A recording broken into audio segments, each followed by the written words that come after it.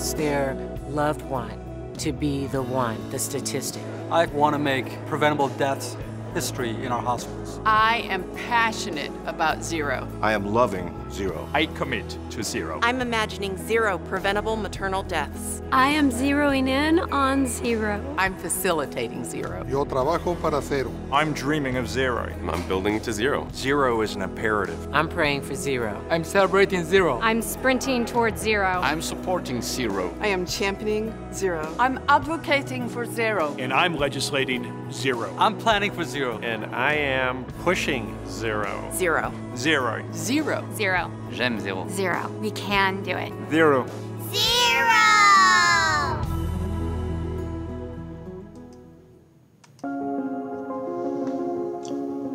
Welcome. Today is World Patient Safety Day.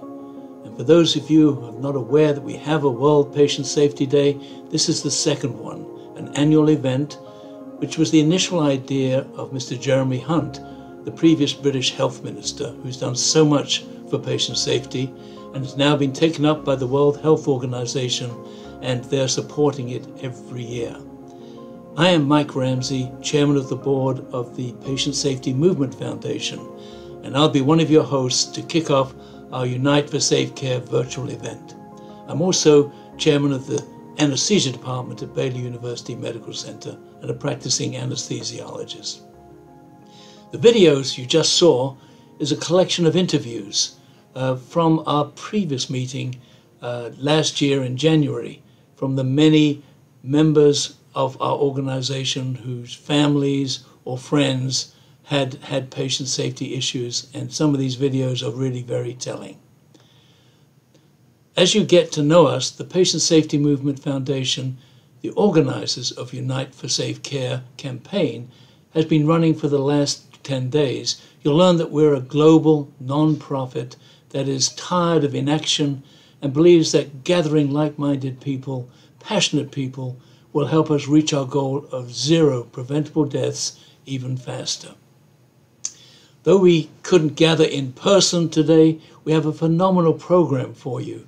You'll hear from leaders who have been passionate about patient safety and healthcare worker safety for decades, and others who are thrown into caring about this issue because a tragedy affected them or their families or their loved ones.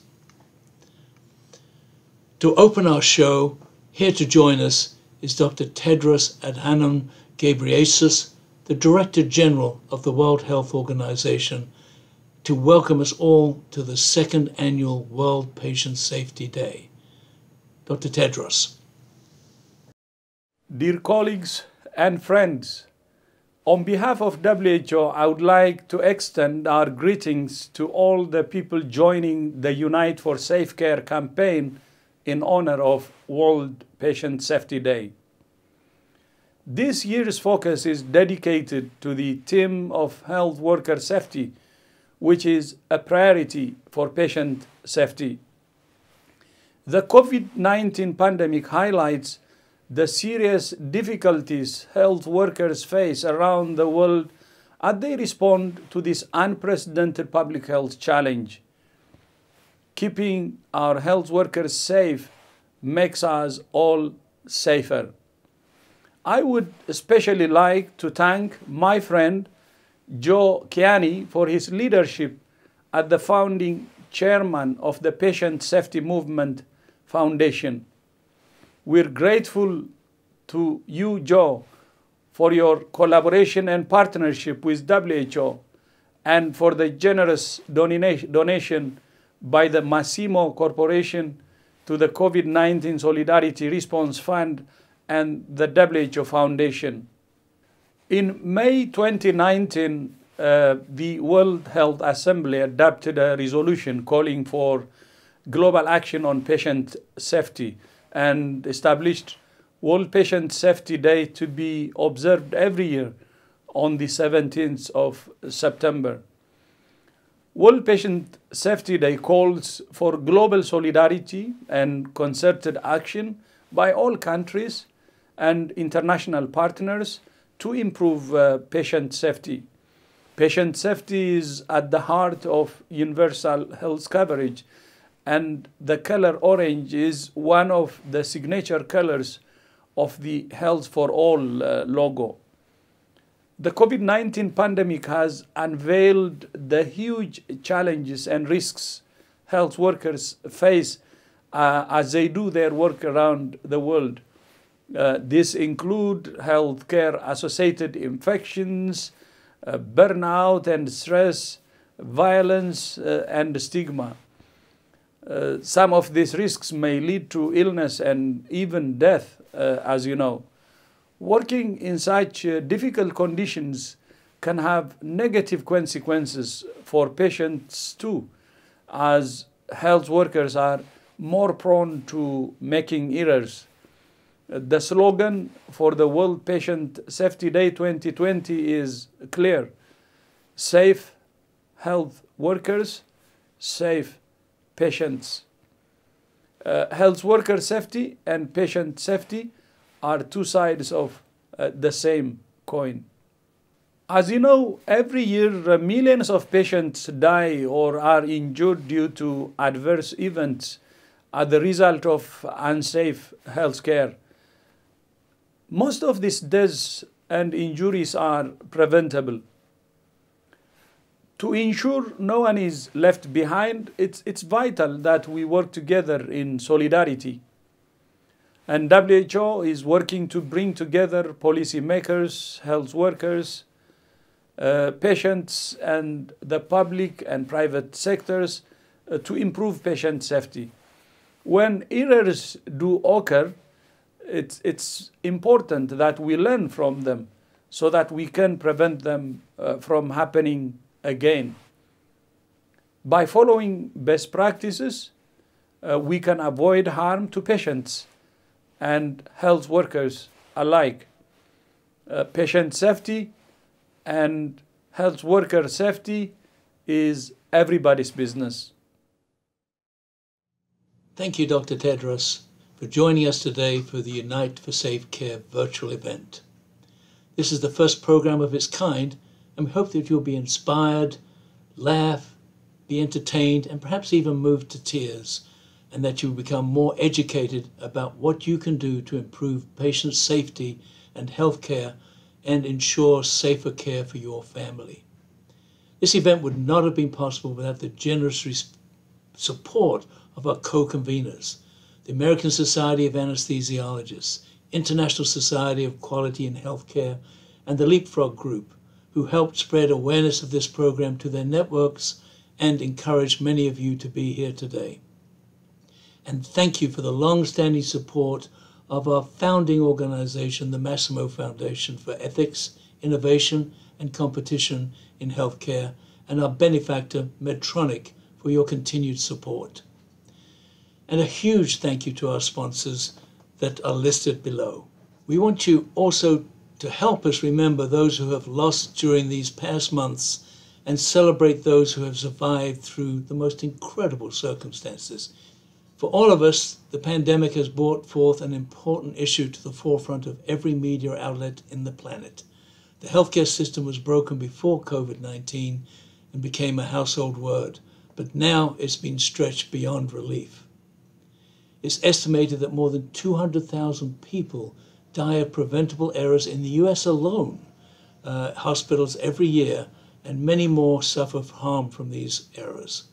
Now healthcare workers are getting sick and dying as well since we got hit with the pandemic. Healthcare worker safety is patient safety because without them we cannot keep our patients safe. The good news is the system can be fixed if we all work together. Now COVID-19 is also getting close to that number of 200,000 preventable deaths, and this is really very concerning. But together we can beat it, we are beating it, and we'll put this behind us, and we'll learn a lot about it so that future pandemics will be much better prepared for.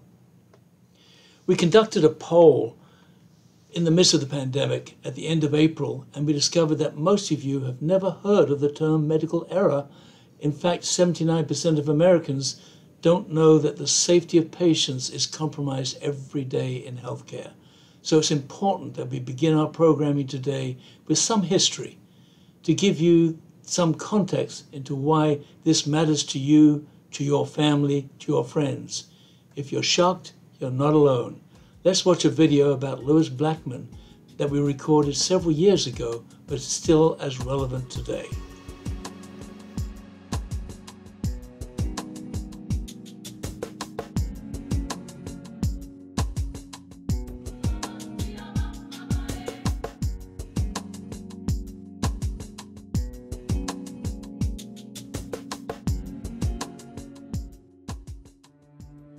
Lewis was our oldest child. We have 2 children. He was really a live wire. He was a very lively boy. He was also quite brilliant. I mean, he was one of the most highly intelligent people I've ever known. And he learned a lot. He knew a lot of things, far more than most adults. So he had this sort of wide and varied knowledge. And he also had a wicked sense of humor. So he was, so other children really enjoyed him. He was just a fun kid. He had a condition called pectus excavatum, which is a condition in which the breastbone doesn't really grow straight. It's a cosmetic condition. We saw an article in our local newspaper talking about this safe, minimally invasive new surgery. And we ended up taking our son for pectus surgery. And Lewis came out of surgery, and we thought, phew, we've made it through that. About 3 days after surgery, he suddenly had this excruciating pain in his upper abdomen. He was prescribed a drug called ketorolac Toradol, which is an NSAID pain reliever, like aspirin. He developed a perforated ulcer because he wasn't properly hydrated at the same time. And no one noticed. He declined for 30 hours, and they dismissed it as constipation.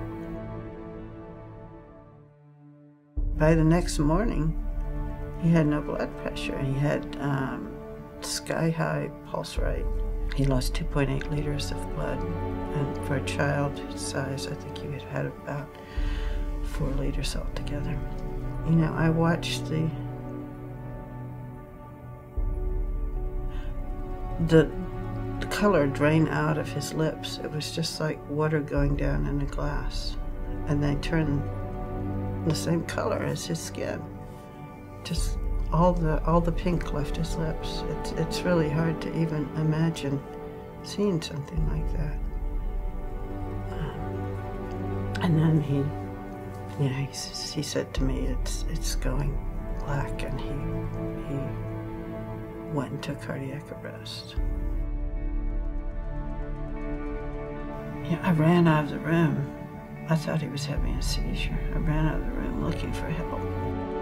These young residents and nurses were just astonished, and they worked on him for about an hour and a half before they gave up. But they never could bring him around. Losing Lewis has been devastating. I started Mothers Against Medical Error. When we came back from the hospital, the first thing we did was the legislation, the Lewis Blackman Act. So one of the things that we have tried to work on is, full disclosure, informed consent, transparency, badges, labeling of people, because we had been misled about who was a resident and who was a doctor, and rapid response, having an emergency number for people to call, and allowing people to call their doctors as well. So those were 4 things that had come directly from our case that, that we had seen, that we thought we could fix with legislation. Lewis was monitored, but it kept alarming, and they would keep setting it lower and lower. And finally they had it down at 85, and it still kept alarming, so they turned it off. Every patient deserves continuous monitoring. You never know what's going to happen, particularly with postoperative patients. Lewis is a prime example. He was a perfectly healthy child, which is why no one believed that he could possibly have anything wrong with him. So you need an objective observer like a monitor.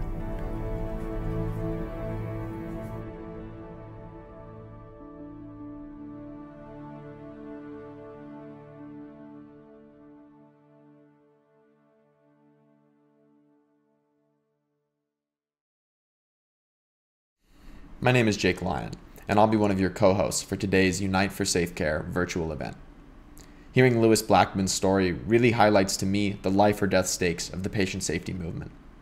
Lewis would have been 29 this year, and frankly, I can only imagine the burden that his family carries while working to spare others from that same tragic fate. My own father, who is the filmmaker who helped share this story with the world, has been diagnosed with Parkinson's disease for almost a decade. Right now, I just feel lucky that he was spared a disastrous medical error. Ultimately, though, this ought not be a matter of luck. This is a public and human rights issue. We want a future in which a medical emergency or a need for long-term care does not bankrupt us. We want healthcare that we can trust to be safe and that puts patients first over financial profits. In this opening segment on the history of medical error, you'll hear from health workers, administrators, public figures, and family members who have lived through preventable medical errors. This first segment is to help you understand why we're all uniting for safe care today. I was blown away by what Mike Ramsay said. Nearly 79% of Americans don't know that the safety of patients is compromised every day in healthcare. Now, let's hear from Danielle Ofri. So many of us are familiar with Peter Pronovost's very famous intervention on catheter-related infections when he came up with the 5-item checklist. Very simple, make sure the area is sterile, use sterile gowns, use sterile dressings, not rocket science, and yet the infection rate plummeted almost to 0. But 135 years earlier, Florence Nightingale did almost the same thing with almost the same steps. She'd used the words clean where he used sterile, but in fact, her rules for making medical care safer were the same. Make sure the patient is wearing clean clothing. Make sure the nurse or the doctor is wearing clean clothing. Clean the wound. Wash your hands. Put a clean dressing on. And when she showed up in the 1850s to the Scutari British Army Hospital in the Ottoman Empire, 4 times as many patients, 4 times as many people were dying of. When she came to the military hospital in the Scutari region of the Ottoman Empire, 4 times as many people were dying of infection and disease than were dying on the battlefield. And so the first thing she did was to rigorously collect data. Where were the deaths happening? Where was food being prepared? Where was waste being removed? Who was taking care of the patients? What were they wearing? What were they doing? Now, of course, she drove her supervisors crazy because she took all this time to get all this meticulous data.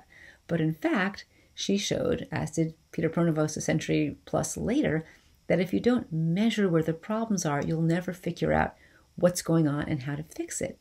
And within a year, her mortality rate at her hospital plummeted from something like 33% down to 4%, just by measuring where the problems are, making an intervention, making simple rules, and then measuring the outcome. And I look at Florence Nightingale as really the patron saint of the patient safety movement. We think of her mainly as a nurse and the beginning of professional nursing. And in fact, this year, 2020, is the 100th anniversary of her birth. And so the WHO has made 2020 the year of the nurse, and rightly so. But we should also think of Florence Nightingale as our first patient safety expert, our first biostatistician who recognized that in order to make healthcare, to make medical care safer, we need to measure what's going on.